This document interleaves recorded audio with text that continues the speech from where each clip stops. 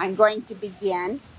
The gentleman doesn't need any introduction, and because he's a very warm, illustrious person, and we all know him and we love him, and we're glad that he's here to share with us history of Attleboro. So I'm just not going to say no further introduction. Mr. Larry Fitton. Hear ye, hear ye, hear ye! All ye curious people, here to see what an illustrious, ubiquitous person looks like. I don't even know what that means. Well, the subject is where we are. We are in front of the Academy Building. There was one of the higher learning schools in Attleboro, a private school, and among the things they learned was Latin. Now, Latin is something you can't get along without in Attleboro. We all know that. And as we look around where we are, this used to be, as you can see, we're on the top of a hill. And this hill extended over to almost all the parking lot.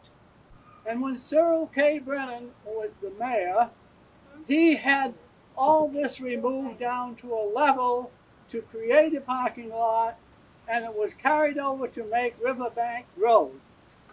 Hardly a man is now alive. I have seen Riverbank Road when it was flooded, so you could row a boat across it, right out to, what's the name of the street? Holden Street? No. Well, begins with an F anyway. Hodges, like F. Hodges. It was Frank Hodges. Anyway, it was quite a thing, and I drove my car from County Street across, and I didn't know whether I would make it all the way because the water was so high above the axle of the car. And what a fool, I do fool things. I got out in the middle and wondered, suppose I stalled right here. But I didn't drown either. Many times the river, 10 Mile River, has flooded. They call it the 100-mile flood. And it floods right over County Street Bridge. Now, I, at one time, rode a kayak on Washington's birthday from Hodges Street to Wall Street and under the bridge. And that bridge had the original colony of spiders. They had been here that long. Come through the spiders. And Henry Brousseau was the health agent, and he had me set up to test the acid going from the factories into the river. And I found other things more than factories that were established when they knew what to do with their sewage in an easy way out into the river. And I had a device that I made that was like scissors, you know, and you squeeze it like this and it goes out, maybe about 8 feet. And I had a rig on the end of it so I could get a little bottle out under the drippings from some of the pipes from the factories. And some of the pipes were probably up about 8 or 10 feet. And naturally in February, isn't that when the time of Washington's birthday? Yeah, he was born in February. The wind would blow that acid drip toward me, you know, and I was far enough away. And Henry Brousseau, on his own, tested all the acidity and waste that went into the river and made a report of it way back when. The Indians were here. The Indians were here, and naturally they came to the high land, because being on the high land, they could see the people from North Attleboro coming in, you know, to take over. And that being the case, it was a smart thing to do, and the Indians were smart or they would starve to death. Now, you've heard of Massasoit. He was the chief, the sachem of the Wampanoag Indians. And Thomas Willett was one of the people that did business with the Indians because he was friendly with the Indians. Some people are and some people are not. And the proprietors, as they called themselves, the first settlers, just came in and settled on the land that it was there for the taking. But then it was decided that they should purchase this land from the Indians. So what did they do but bring a bunch of beads and some blankets and a few, maybe knives and a hatchet or two. And Wamsutta was no dummy or he wouldn't have been the chief. So he knew these white guys are up to something. And it looks like they want to give me gifts. So I better play along with their game. And they said, the chief sachem in Plymouth has sent us here to do business with you to purchase land. Now, Wamsutta didn't know anything about purchase or sale or even who owned what. I just come here, says the chief, in the wintertime where it's better to survive in the woods than it is out on the shore of Narragansett Bay. And in the summertime, I'll go back to Narragansett Bay like the people do today. And knowing that they were up to something, he said to the Thomas Willett and company, do you white veil face have anyone like me, you know, big chief? And they had to stop and think, well, there was Alexander the Great, like you, chief, great. You know, this really happened. And I was there. Anyway, they said, Alexander the Great, and they said, we want you to sign your name on this paper that will turn that land over to us. Well, they would have signed your name. I like the name Alexander. Don't call me Wamsutta anymore. Call me Alexander. Now, how do you spell that? Because I got to sign it on your deed here. So they thought, what's an easy way, right away, because they're smart thinkers, use the symbols of the Greek letters, Alpha, Lambda, Chi. And that came close enough to Alex. So what does he do but scratch his initial on the deed that still is in existence, but the Indians, as they would change their name at will, they would also add a few more characters to the name to make it more important. So they might put an A at the beginning and an A at the end. And if the lambda fit better this way than this way, then stick it in like that. And you'll find that that's the way the deed was signed. Now, George Nerney was quite a man on his own. And he was an artist, and he worked for the Bay State Optical Company over on Pine Street that now is the housing for the elderly.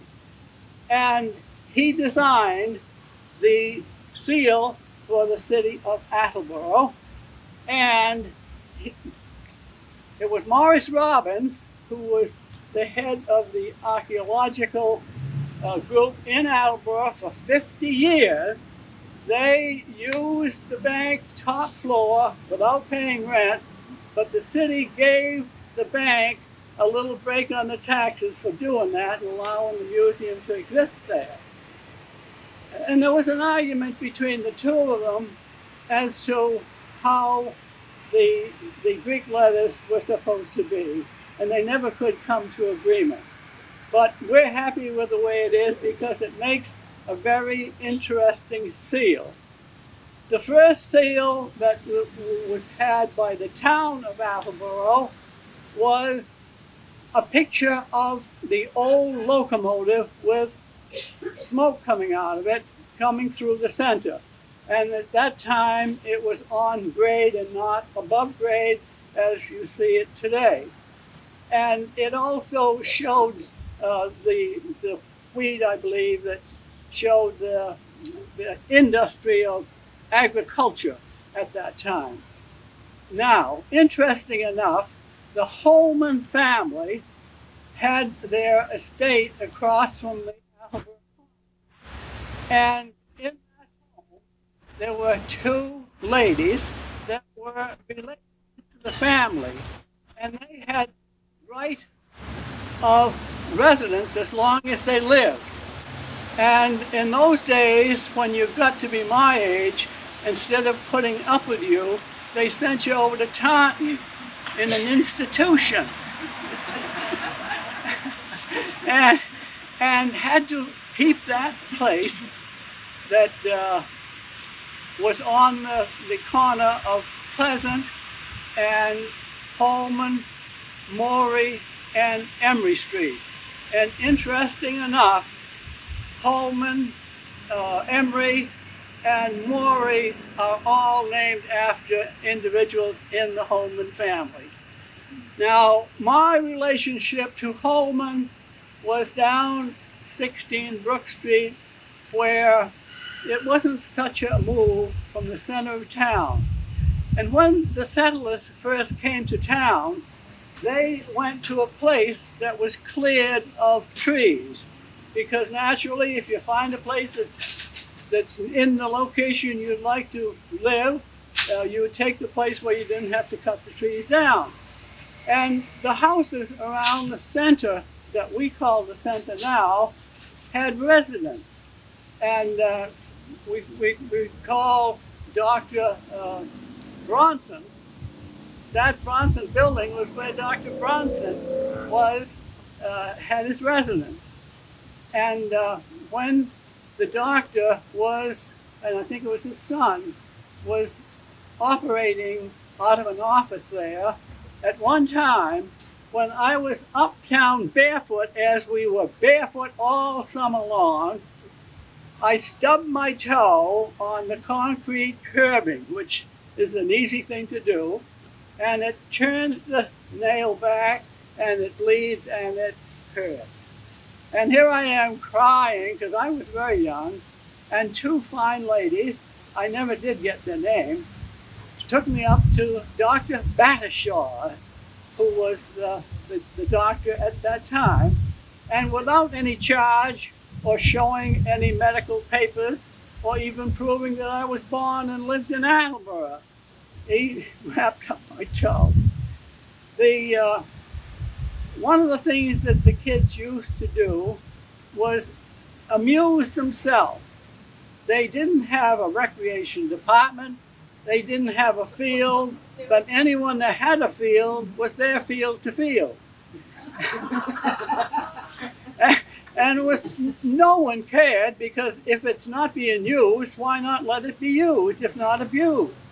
And that's the way the thing went. They always picked up the best players first. And there was always the one that's the last one to be picked. And he knew what chance he had to get on the team, so he had to grow up and become mayor of Attleboro.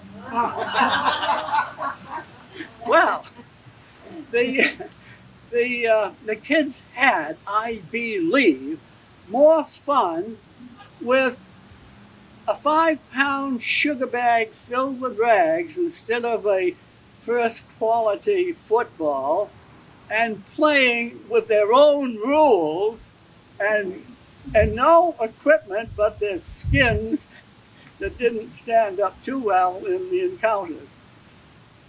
There are many places now on the corner of Brook Street, Holman Street. There are trees that are practically as big as this tree that had no trees on them when we were kids, and that's where we played. And the strange part of it is, after all these years, that still has trees there. And at one time, I believed it belonged to the Ashley Company that had the lumberyard. And where the Ashley lumberyard was is now a medical building. These changes come about the Attleboro uptown residents were in the way of the development of business use buildings. So on 16 Brook Street, where I was born, I sure am here that was owned by the Holman family uptown that was moved down to 16 Brook Street, and my family lived in it and paid rent to Holman for years and years and years. And finally, when they bought it, they found that the house had been put not only on the land that Holman owned, but the back end of it on the neighbor's land.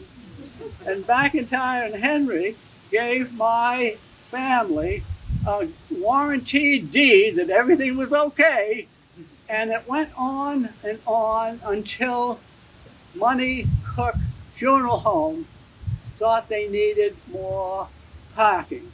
Now, next to 16 Brook Street was an empty lot that stands in back of the building on the corner of Brook Street and Park Street, and next to the Money Cook Funeral Home at that time. And when they bought it, they ran into trouble with a man that owned the property on Emory Street that went back to the back of the property where I was born and found that a little teeny sliver, like a piece of cheese, was on their land, and they made a big stink about it. And I was a member of the planning board at the time and got a call, and this was after my family had moved from there, you know, and he complained to me because that was illegally sitting on his land. And he being a Catholic, I said, now you know you go to church, don't you? Yes. Well, you're supposed to be kind to your neighbors, so be neighborly. But he never got to be neighborly. Another thing of that same content was when 95 was going through and the Jehovah's Witnesses were sure that it was going to wipe out their new temple. So the good elders and whatever they call their speaking people came to the planning board office and said, we think that the 95 will wipe us out and take our temple. I told them, have faith. Well, it worked. It worked. I evidently had faith because it's still there. And 95 goes by. Well, the interesting part of that is that the house that I was born in, you know, had to move to get where it was. And the house that I went into on Parker Street, near the corner of East Street, I found had been moved.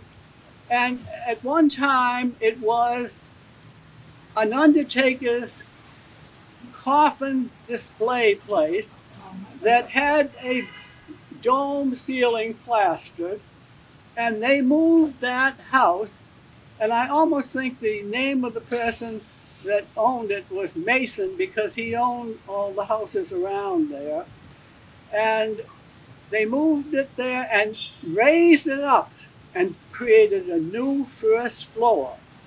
And above the ceiling of the second floor, you can get up above it, and there, above the rafters of the first floor and ceiling, is the dome ceiling plastered. And over the front window, there are two boards hanging down, and a round log is suspended between them with pivots on the end, and they put a rope around that to haul the coffins up into this display room. And I've been living there all this time. Well, the first settler of Attleboro was William Blackstone, and they called it also Blaxton, and he settled in Shawmut, which was the Indian name for Boston, when he came there. And he was one of the first settlers in Boston and had quite a holding of land because, you know, land was plentiful and what you got hold of was as big a piece as you could get. But he was a minister and had left England, if it was in England that he left, over in Europe someplace anyway, because he didn't get along with other religious faiths. They were bigoted, or he was bigoted, or they both were bigoted. And he came and settled there, and after he had settled, they call it Blackstone's Neck, because at that time it was a neck of land that went out into the water, and part of it was what is now the Boston Common. And when the new settlers came in that gave him trouble, he decided to sell out and sold his property to a group of people that paid him like $30 a piece. And he went with his cattle all the way to where Ann and Hope Mill Outlet is in Cumberland. And that was part of Attleboro at one time, because Attleboro just spread out as far as you could get without caring whose land it was on. And all you had to do was draw a map and claim it. Attleboro did become part of Rehoboth, and when they first established the township, they were under the offices of Rehoboth. Now, it was something you were bound to do, is to go to church. And the churches were connected with government at that time. And there being no church in Attleboro at that time, they had to go to a church in Rehoboth. And they not only had the obligation of taking care of their own dirt roads, you know how a dirt road has to be cared for, but they also had to help take care of the roads in Rehoboth because they were a part of Rehoboth. And when they formed their government as a town, the first thing they did was establish tax collector, naturally. And at first they paid the taxes and were under the jurisdiction of policing the village in Rehoboth before they established themselves as a town. Where the Common is today, now changed to the Veterans Common, it was a gift to the city as a common use for the people in Attleboro. And they called themselves Attleboro, as you know, from the town of Attleboro that they came from. And I like the way North Attleboro is still O-U-G-H, because it clears your stomach, you know? Right. But we have trouble with our stomach with ending it with an O. Oh, my stomach. But, you know, we've saved thousands of dollars by not adding U-G-H in time, ink. It's amazing how much money we've saved. Now, you know, one time when Tom Pickett was mayor, he was toying around with the idea of getting North Attleboro to join Attleboro as one city. But he didn't get any further in his office with that. And another thing that Tom Pickett did that not many people know about, he had nomination papers for President of the United States. And they never got filed, and I've got a copy of his nomination papers. Oh, wherever they are. And he's probably forgotten about it, because he might have gone to a beer and pretzel party at the time it happened, you know? And you don't remember things when you've been around. One of the interesting things that I attended the synagogue representing the city, because Tom Pickett came to me after a zoning board meeting and said, someone has got to go to the synagogue over on Pearl Street. You remember when the synagogue was on Pearl Street?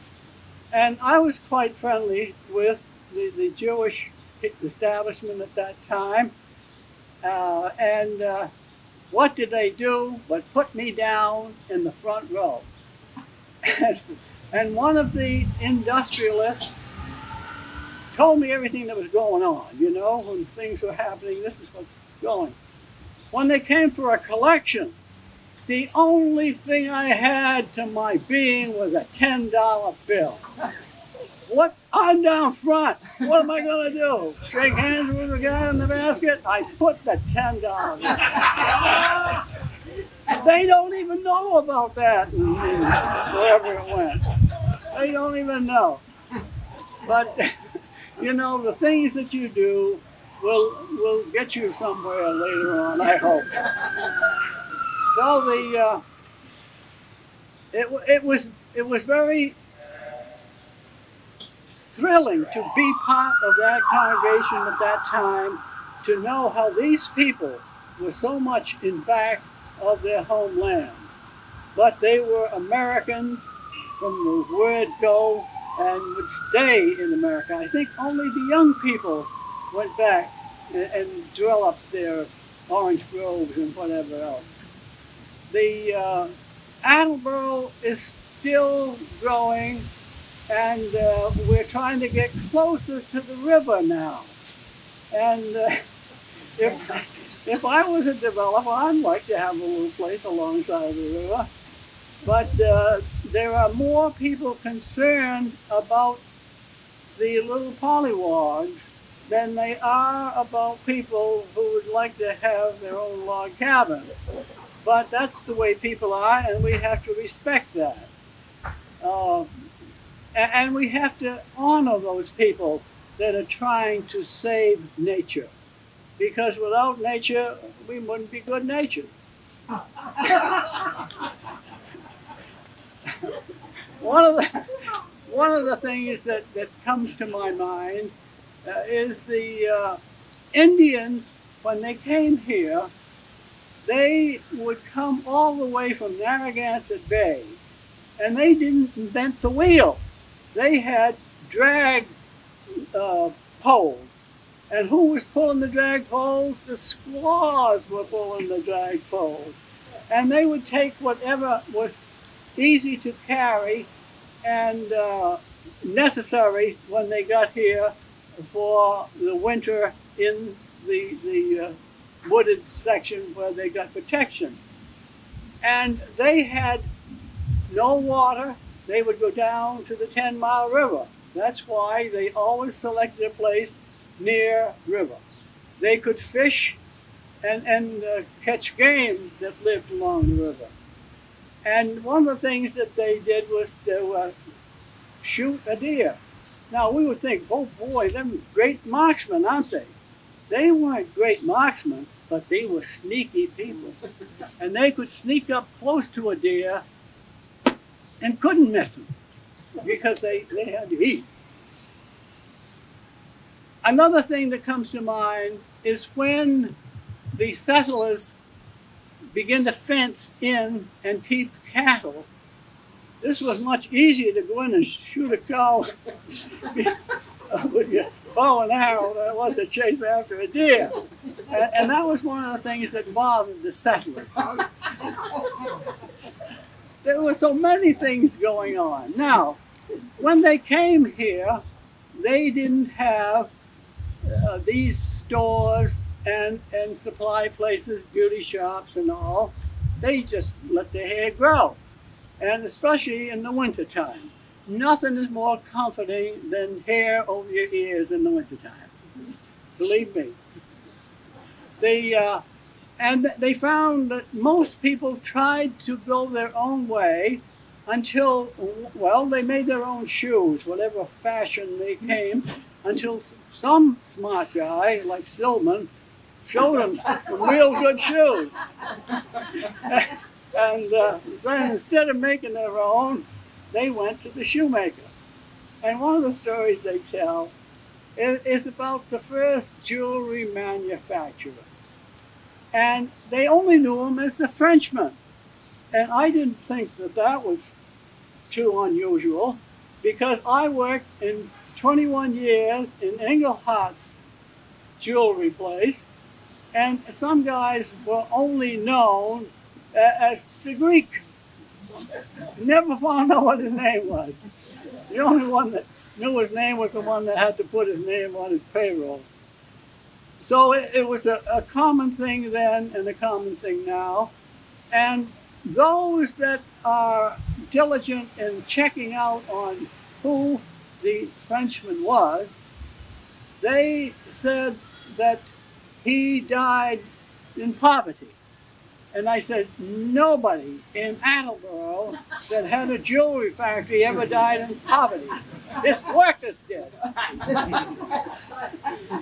So that went out the window. That went out the window. But the fact is that the people who settled had a rough time of it. They didn't have glass in the windows because there wasn't plentiful, and they used parchment that was oiled. And if you oil a parchment, it gets opaque or whatever the name is, and some light will shine through.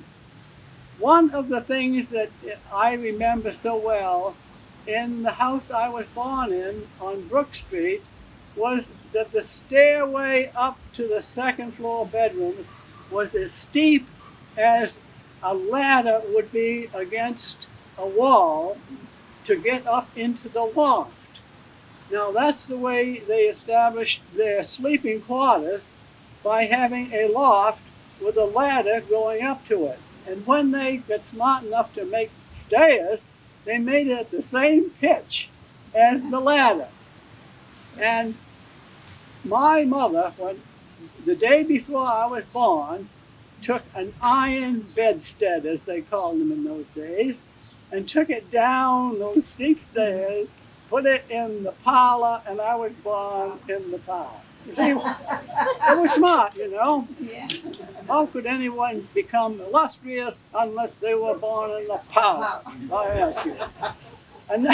Another thing we had at 16 Brook Street was gas lights. And they had something made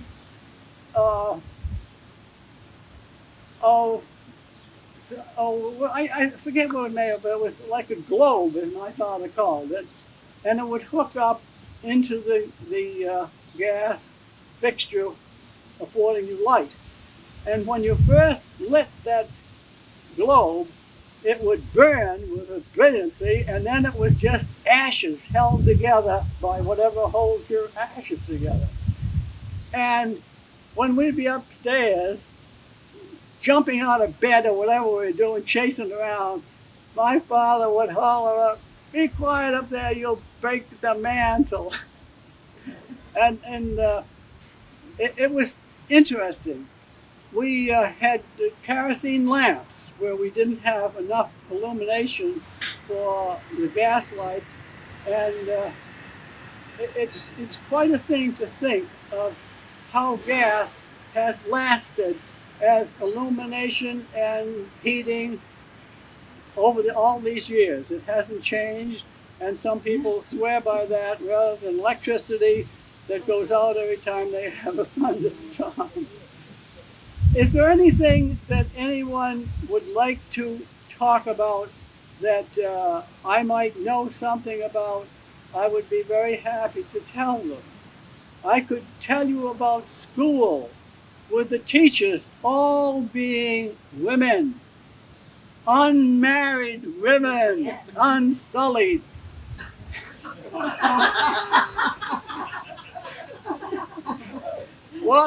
And they were like mothers to the kids. And I can remember Miss Gaffney. What I did, I don't know, and probably I didn't do it. But she had me out in the hall by my chin and lifted me up on my tiptoes while she talked to me and told me, whatever I did, don't do it again. And I didn't either. They talk about Mr. Studley. And Studley was a man of his own. He helped immigrants come to learn how to speak English and become American citizens. He did that on his own. He had clubs like the radio club and the photography club where he would have the kids with him. He sold us penny pictures of different art subjects that were, really important pictures for a penny apiece. And he would come around to the classrooms to sell them. You don't see the superintendent without doing that anymore. And I think the price has gone up too. I think so. But it was, I think that's where, when they established that Mr. Studley had a razor strap, and they call it also a strop, S-T-R-O-P. And he had it hanging on the doorknob of the inside of the door of his office. And if you went in there and he closed that door, here's the razor strap saying, you have not did something that wasn't right. Because he would lay it on you. And I think they made a mistake when they stopped giving teachers the right to chastise. But I've seen no respect for teachers, which we had in those days. My daughter went to Salem State to become a teacher. And when she went as a substitute teacher, she got no respect from the pupils, so she never taught school again. No respect. But she did have two daughters that are all A students and now in college. So it wasn't wasted because she used it on her kids. I'll tell you what comes to my mind right at this minute. It's 38 miles to Plymouth from Attleboro. Now, when the Indians were bothering the settlers here in Attleboro, someone had to go to Plymouth, 38 miles, and tell them, send the troops down. Now, Captain Miles Standish was the captain of the troops, and Thomas Willett became the captain of the troops after Miles Standish. That's something we don't learn about because the first one is the important one, and whoever comes after that is just another one. And they had to come fully loaded for warfare all the way from Plymouth on foot. But the Indians, they used to run when they went to war. Well, they didn't have any pants on anyway, so they had to run. And they carried everything. One thing that I learned was that when the Indians, pregnant Indians, bore a child while they were on a journey, the whole troop kept going and they stood back and had their child and ran along to catch up with them. And that's enough to make you shake your head, isn't it? But that's the kind of people they were. And the Indians played a good part in shaping the lives of the Pilgrims as they came here. And even when Attleboro was a town, first, they had law against anyone that would harbor an Indian who was drunk. And what would they do? Put him up in a common, stick his head and his hands in there for a period of time, and people would go and spit on him. They had no cuspidors in those days. Now, we're too easy, as the sheriff knows, with prisoners today, because they will actually, they is one I have in mind from Attleboro, that would commit a crime, a minor crime, but, enough so that he'd be sent down for the winter to the correctional institution where he was kingpin there. And he was a smart guy. He was smart enough to use it the wrong way. And we've had a lot of smart people. I think that Cy Brennan is one that I would look to and respect. I think he got $3,000 a year pay. I'm not sure of that, but I think it was three. And I've seen him, when someone came in that needed a handout, take a half a dollar, probably the last one in his pocket, and give it to them. And that's the kind of a guy. There are not too many people like Cy Brennan, so it must be lonely where he is. As he's got to be in a special place. So there are so many other things that have happened since I came to Attleboro, and I say that Dr. Elma Lake is the one that delivered me in my house. But my family had lived in a row house where the post office that the city of Attleboro now owns existed. And next to the place my family lived was a family named Oliver. And Matt Oliver ran a fish market on Pleasant Street that's now part of the office, whatever you do in that office, drinking and carrying on.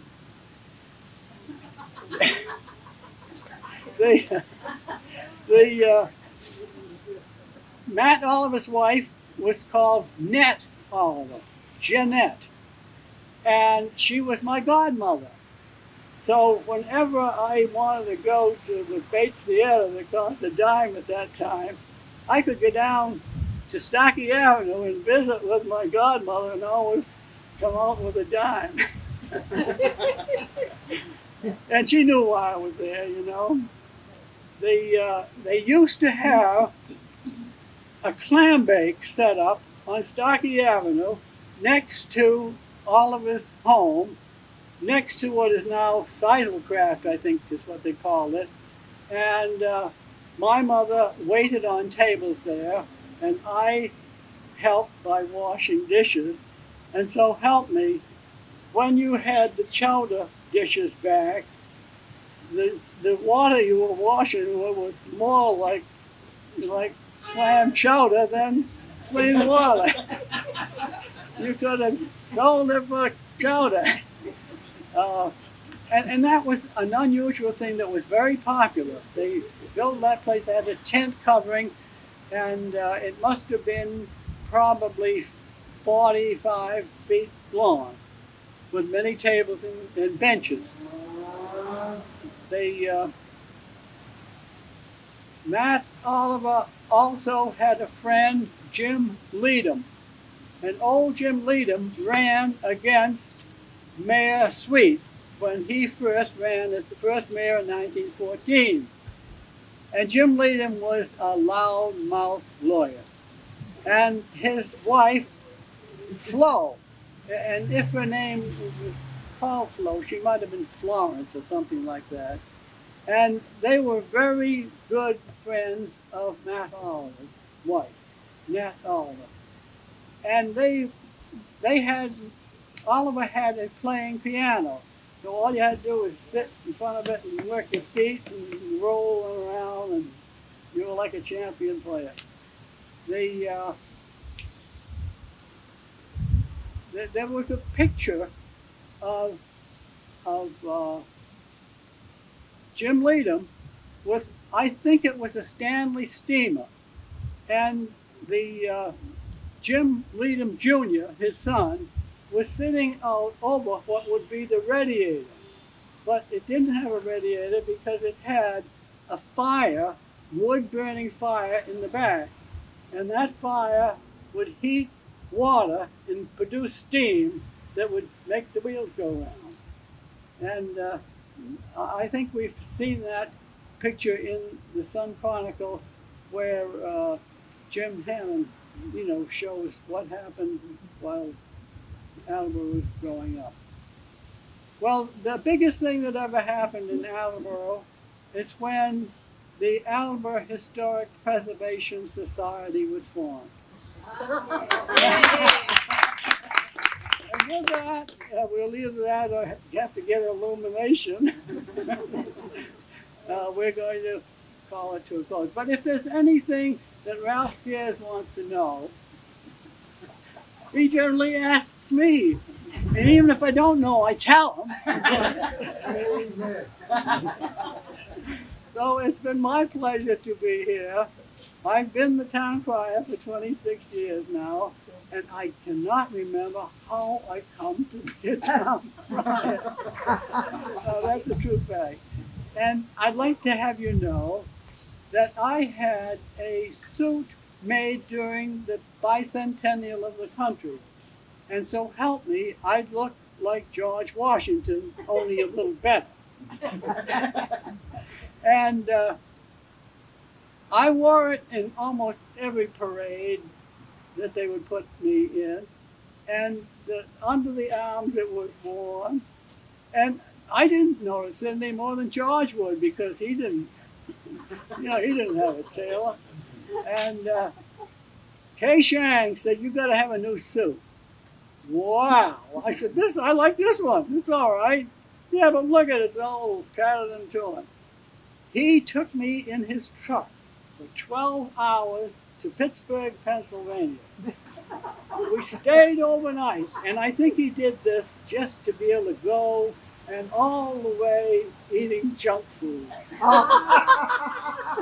The only way, you can get away with it.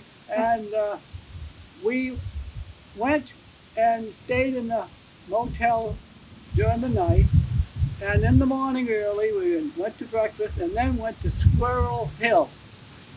And there were two young, maybe in their 20s, and an older one in their 40s, measured me for the suit. And the interesting part of it was that the young one measured my head and my shoulders, my arms and whatever, but when it came to the inseam, she turned it over to the older one, and I said, "Do it again just to be sure."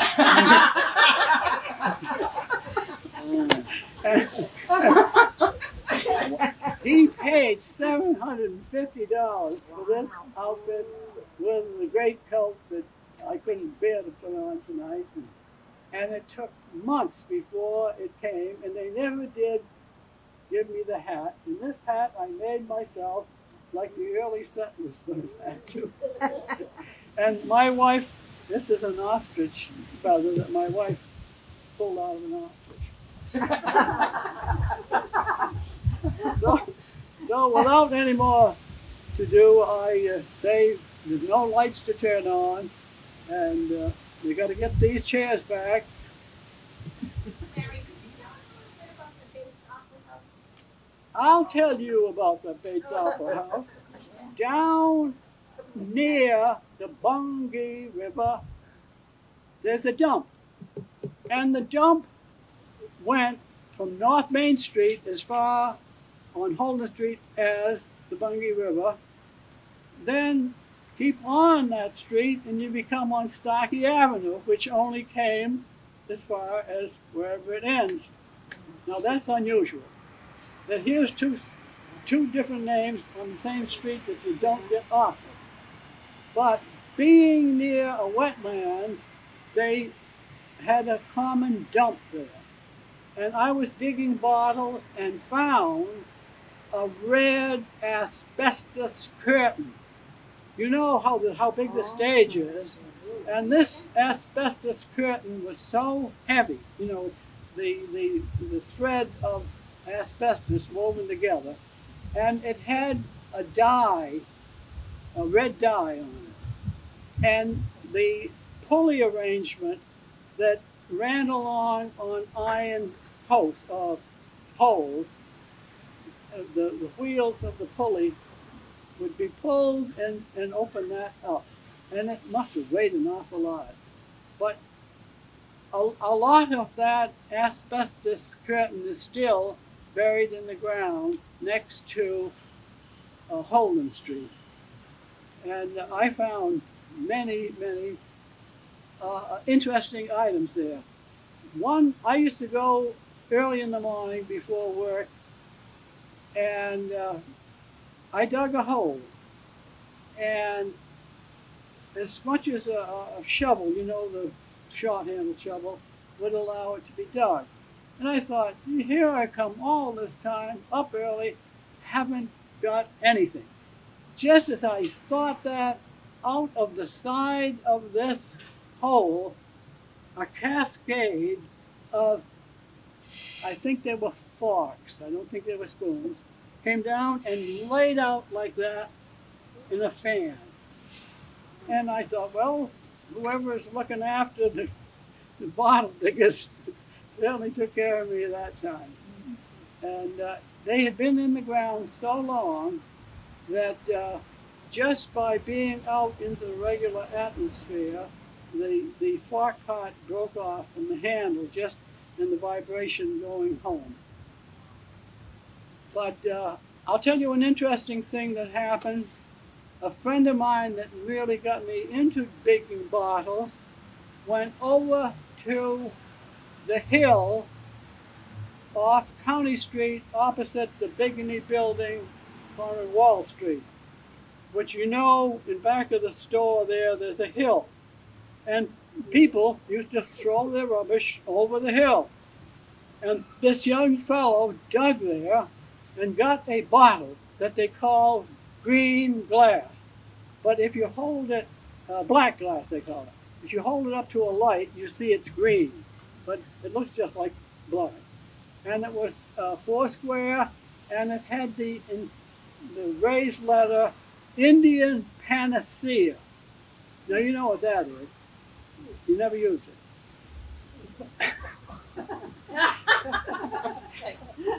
He showed that at the Rhode Island Little Rhodey Bottle Club, and the fellow offered him, I think, like $500. He said no.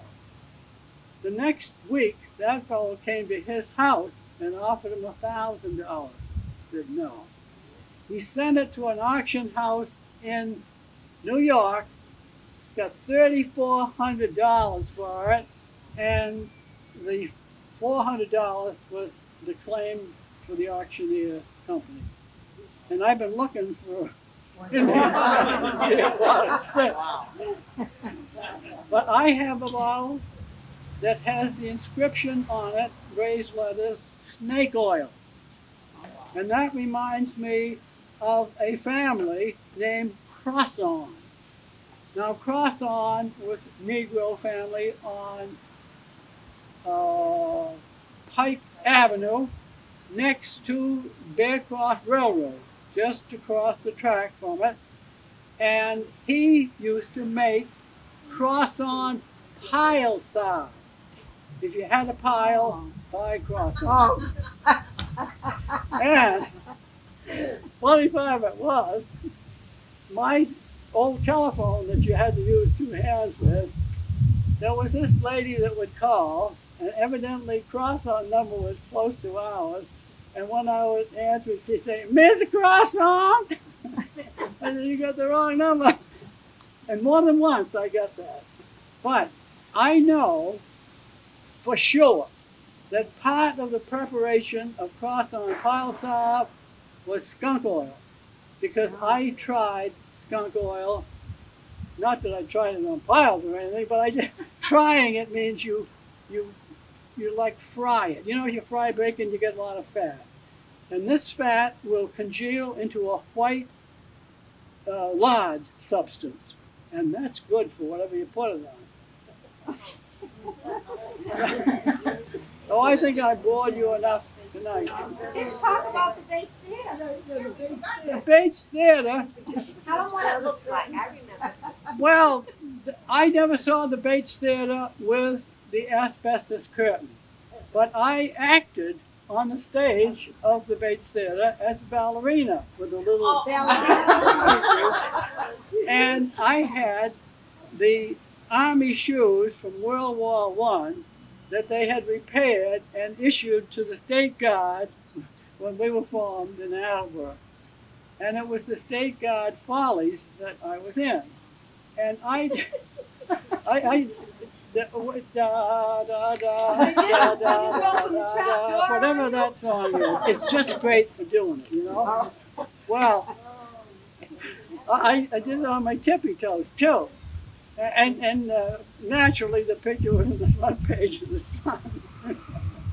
And then I took a handkerchief and I put it down in back of me and did this